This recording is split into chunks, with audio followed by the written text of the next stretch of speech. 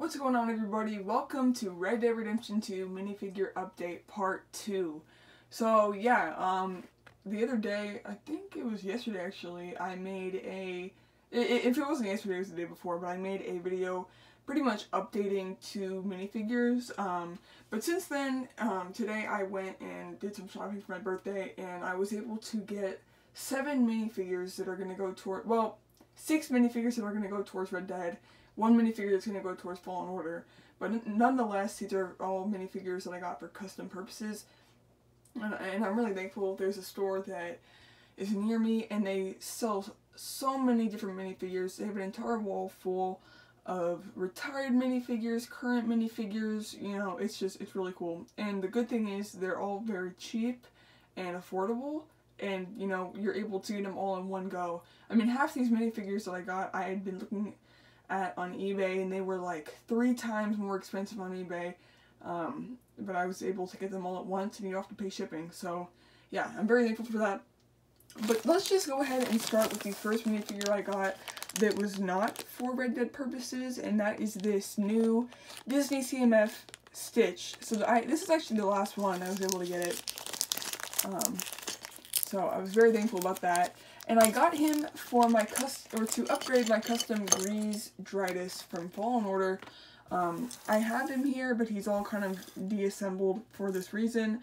But Greez has 4 arms, and he wears red in Fallen Order. And this Stitch minifigure has 4 red arms, so this is really perfect. And yeah, I actually went to Walmart recently, and they had the new Disney CMF wave, and I knew that I was kind of after this Stitch minifigure because of Greez, but I couldn't feel for Stitch. I couldn't find one that felt like it had Stitch in it, so I ended up getting one, and I got Cruella de Vil, which, you know, it's fine because I ended up using it for Tilly Jackson back there. But yeah, so there we go. I'm gonna have to change out the hands now because Greez does not have blue hands. Oh man, you know what? I'm gonna take the hands out separate. Ooh, that did not want to come out there. But yeah, interesting piece. Very interesting piece. Yeah, so I could acetone these decals off on the side. I don't know if I'm gonna do it. I might just leave it because it's really not that big of a deal.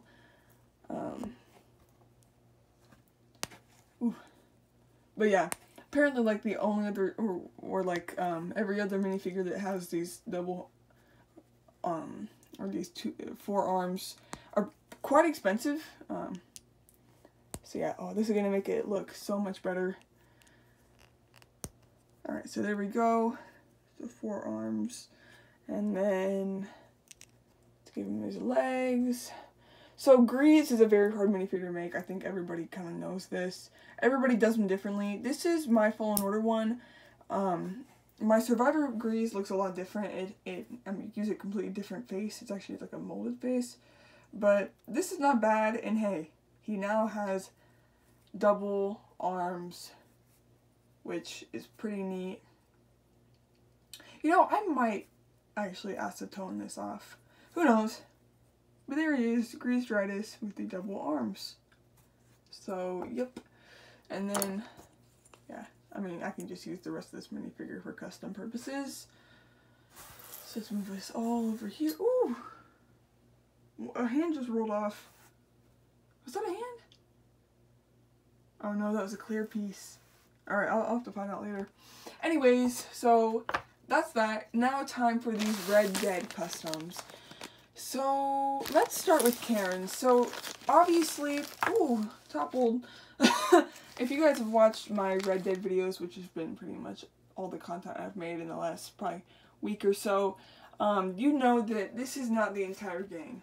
I was not able to make Mary Beth or Karen Jones simply because I did not have the parts to. But after going to the store here, I now do. So the first minifigure we have here is Calamity Drone from the Lego Movie. I looked for her on eBay, and she was like $35 on eBay. I was like, nope, not paying that much. come here, they have her for 11, which is so cool. This is a very neat minifigure. Very, very neat. So this hair and hat combo, perfect for Karen. She's not a robot, so we're going to be taking this robot head off. And we're going to be taking this, or these arms off the torso, because she does not have silver arms. And then what we're going to do is take this minifigure, who is this? Some Fleur Delacour? I don't know. But she's some girl from Harry Potter. And so, yeah, I got her for the face and, I was going to say the arm, well, technically the arms and part of the dress. She's a cheap Harry Potter minifigure. One thing I've noticed or learned from going to the store is Harry Potter figures are very cheap. Not in quality, they're just not very expensive figures. So anyways, I have these arms to match the dress here that we're just going to snap on like so. And then we're going to put the dress back on there. So now this looks more like a human could wear it. And then we're going to take this head. By the way, this outfit is based off of whenever you guys do whenever you do the bank robbery in Valentine. And then the hair. Oh, that's really nice. And I gotta give her hands. We will take these hands here.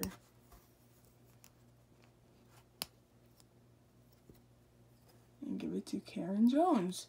So yeah, now we have Karen Jones. This actually really turned out quite nice.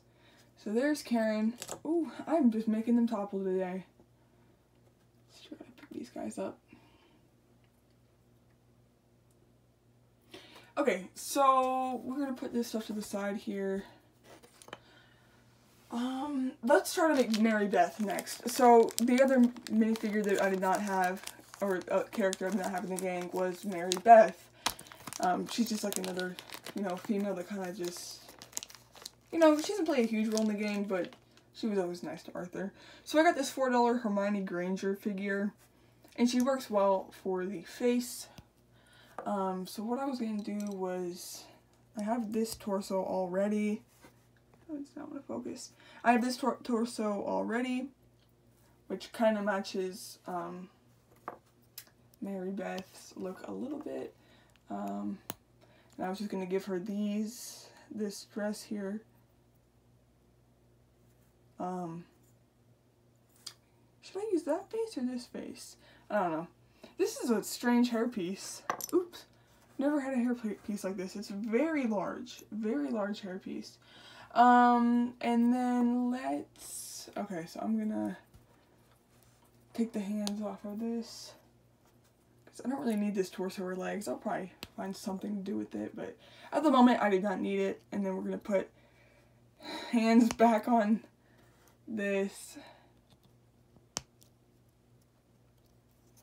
Take the arms off.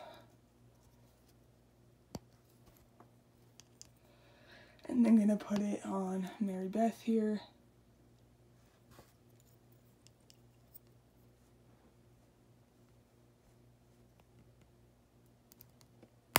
Ooh, that was a snap. Okay. Focus? Alright. So that is that, and now comes the time for her hair. There's many different options. I don't really have, well, I do have a hair that would somewhat work, but it's for CMF and I don't feel like moving it. So we could try this, which does not look all that bad. Or we could try this.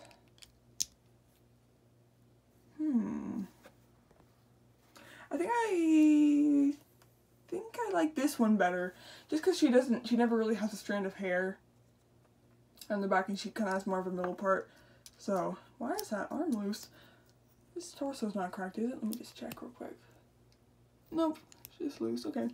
Well, yeah, so there is Mary Beth. So now I can officially say that we have all the gang members here. So that is very nice. Okay, so let's open up this guy. So this guy is another Harry Potter minifigure. And he's actually going to help us with 2 minifigures here. So, Argus Filch, that's his name. So yeah, like an $8 minifigure, and he seems pretty cool, so I'm happy about it. But anyways, I have seen somebody use this head and hair, or it's like a head and hair combo kind of, for Pearson, which Pearson is right here. He's the chef of the gang. And technically, this would be perfect if the hair was brown. But I do think it's better than what I have been using, because Pearson's kind of known for being bald on the top of his head. So that is that. That looks pretty good. And then the other thing I was going to use this minifigure for was this torso here. I was in desperate need of a gray sort of jacket with a vest torso, and I did not have one, and I needed it for our boy here, Sean. So this is actually going to be perfect. This is exactly what I needed for Sean. Oh yeah, that looks great. Really, really good. Oh, that's really good. Yeah, so there's Sean McGuire there, and Pearson. And then, yeah, so now we just have sort of extra parts here. And then we got this dude from the Lone Ranger. He is Dan Reed. He was pretty cheap. I think he was like $9 or something with no shipping. And I had seen him on eBay before, and he was a lot more than $9 on eBay. So it's just nice. But so this is like I don't know if this is older style hat or just a smaller hat, but either way, I am going to be giving it to Uncle. Actually, wait. I'm gonna see what this head looks like with Uncle rather than this one. Should I do that? Oh, that's good. See, I like that better for Uncle there. So there's our Uncle upgrade. And then I was actually going to give this face to Pearson. I just think it was a little bit more realistic with the stubble and stuff. So yeah, that looks pretty good. And then this torso and legs, I was recommending to use it for Lenny, because Lenny does have like a whole gray jacket situation. So we're going to see what it looks like here.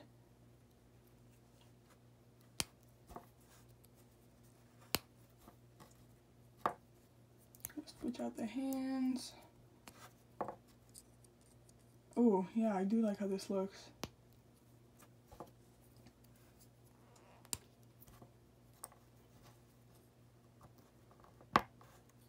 There. Lenny! I like how that looks, yeah. That kind of looks, I don't know, just more detailed and cool. So I think we're going to stick with that for Lenny. How did I have him holding his gun? I don't know. Probably like this. So there's that. Also, he came with a nice weapon there, so I'll give that to somebody.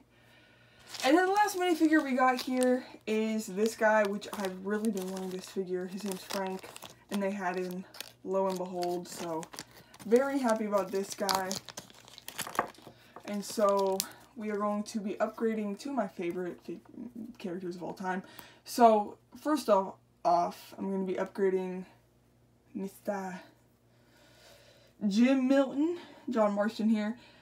So I was using Cad Bane's torso for him for a bit. Not anymore, because it's going back to Cad Bane. Because this torso just works better. And I don't know if I should keep the legs. Let me see what this looks like with these legs. Ooh. Now, you know what? I'm keeping these chapped legs. Or he's wearing chaps. Yeah, I like how that looks better. So we'll give that to John Marston there. Oh, that looks really, really good. We'll give him his revolver. So then Cad Bane can get his torso back. Very nice. And then this, where'd it go? This head I thought would work pretty well for John. I mean, no, not John. Arthur. Because currently Arthur is using Indiana Jones head. And it's not bad, don't get me wrong. It's definitely not bad. But I just feel like this is more... It just has that more, like, rugged Arthur look. Yeah, I like it. I think it's neat. And then this can kind of go towards, I don't know, somebody else. But yeah, because John or Arthur kind of more has a beard most of the time. So yeah. But anyways, that pretty much concludes this full-on upgrade. I kind of made a mess here, but I'm just really thankful for all these minifigs because I was truly able to really upgrade these figures. So let's just, I'm gonna pull out front and just show the minifigures that were upgraded through this. So we got him, Karen was created, Pearson, Uncle, Arthur, and Mary Beth.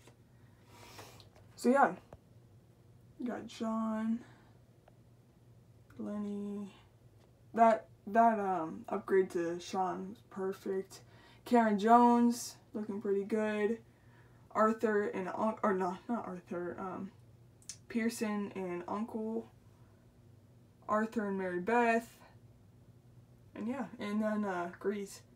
So yeah, very nice. Very happy with how these turned out. And yeah, if you guys did enjoy the video, make sure to hit like, and I'll see you in the next one. Peace.